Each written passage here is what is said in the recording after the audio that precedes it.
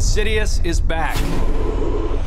But before you go out into the theater, how about a little recap? In Chapter 1, the Lamberts are struck by tragedy when their oldest son, Dalton, falls into a coma. After exhausting every logical explanation, they call in psychic Elise Rainier, who reveals that Dalton's spirit is trapped in a dimension known as the Further. But this goes even deeper. Josh, too, has the ability to astral project, and while saving Dalton, Josh gets possessed by a demon. Chapter 2, Josh is now trapped in the Further, and this time Dalton travels back to save his dad. With the family reunited, Dalton and Josh attempt to have their memories suppressed and move on with their lives. Nearly a decade later, the Lambert family and all their secrets are back.